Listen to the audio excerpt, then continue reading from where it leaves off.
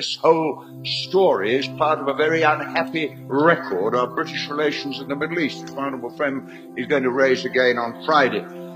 This Gulf War, looked at in the light of what we now know, was a war for profit, a war for oil, and a war for the control of the area. And now we are suddenly told that ministers who protested so vigorously about their defence of democracy and human rights were selling weapons to Saddam Hussein.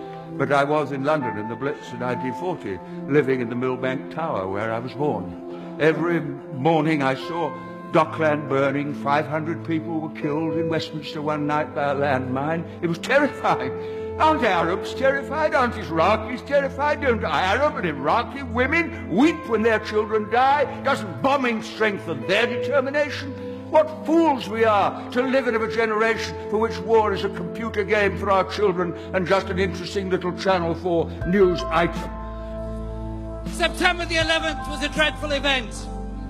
8,000 deaths in Afghanistan brought back none of those who died in the World Trade Center.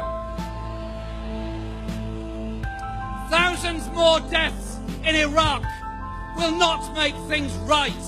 It will set off a spiral of conflict, of hate, of misery, of desperation that will fuel the wars, the conflict, the terrorism, the depression and the misery of future generations.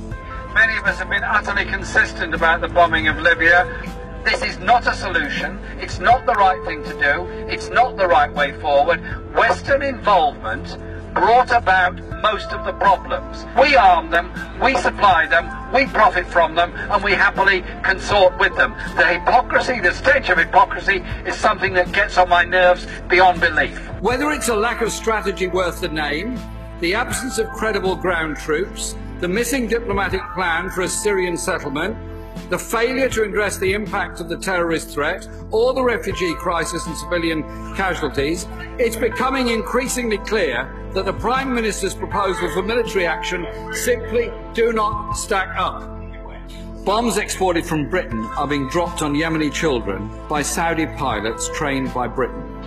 Isn't it about time this government suspended its arms sales to Saudi Arabia?